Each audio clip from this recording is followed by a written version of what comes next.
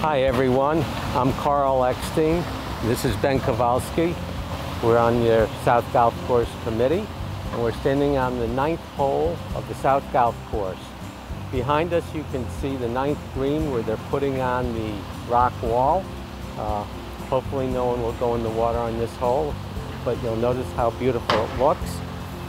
The hole will be lowered down to make the shot a little bit easier for you. And for those who can't go over the water, you could always go around. Carl must be talking about me. I'm going to enjoy the beauty of the rock wall and the beauty of the green, but I'm going to probably choose to go around the green and come up on the left side of it. The hole is really shaping up beautifully. It's, in my opinion, one of the prettiest holes we have on the South Course, and we're really excited where it's going so far. And hopefully behind us you could see the dozer fixing the rock wall, putting it in. It's an interesting project, and when we get to 11 you will see a completed rock wall. We're now standing on the 10th hole tee boxes. You're looking down the fairway, and as the fairway is being shaped, it's in a slightly better condition than the 9th fairway. And when we move further down, you will see the cart paths being laid and the corridor for the cart paths. Okay, we're now in front of the green on the 10th hole. There's a bunker in the left front. There's a rear bunker on the right and a rear bunker on the left. You'll notice also that the green has actually been moved left, further away from the cart path than it was prior. And then there's a swale on the right side of the green that'll go in. We're now standing on the 11th tee box, par 3 over water. As you can see, the rock wall has been completed.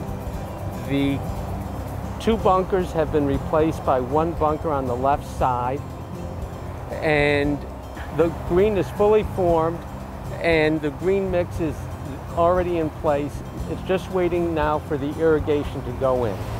We are now standing on the green tee of hole 11, so you get a different perspective of what the hole looks like.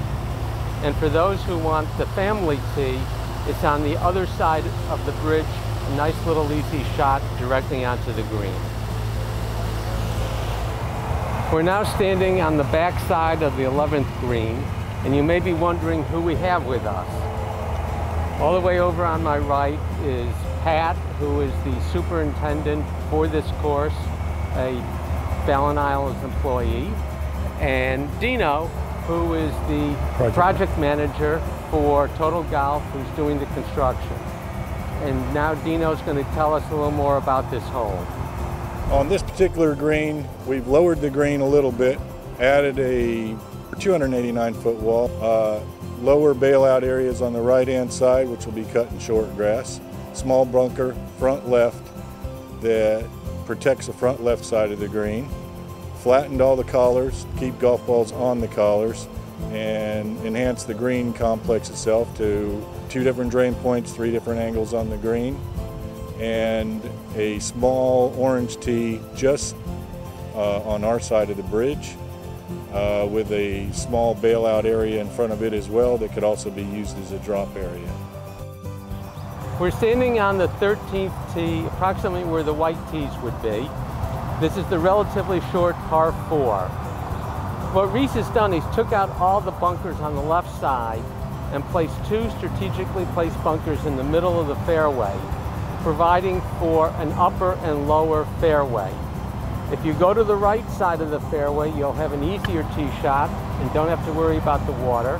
Whereas if you take the left side of the fairway, you have the water to contend with. On the right side, your second shot will have to clear a bunker, where on the left side, you have a clear shot into the green. So strategy prevails on this hole.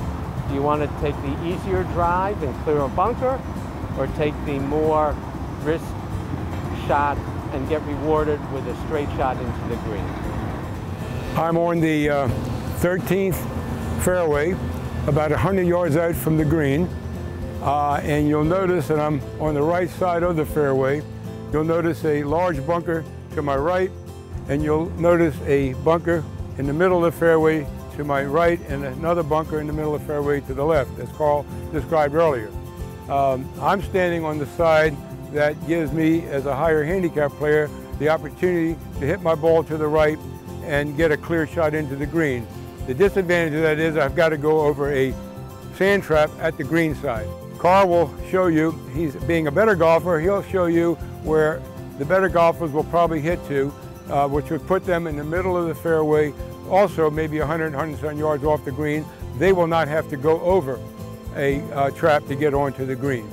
Now I'll turn it over to Carl, and Carl will explain to you where he is.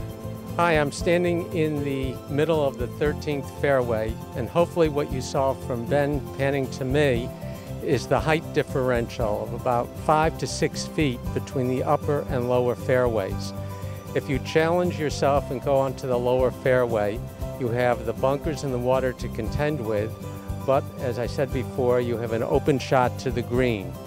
In closing, I want to remind everyone that this is still a construction zone and you should not be out here.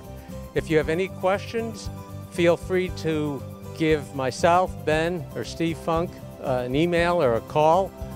You could also check anything out on the website, and we look forward to having more of these videos and having this course done so everyone can come out and play and enjoy. Thanks.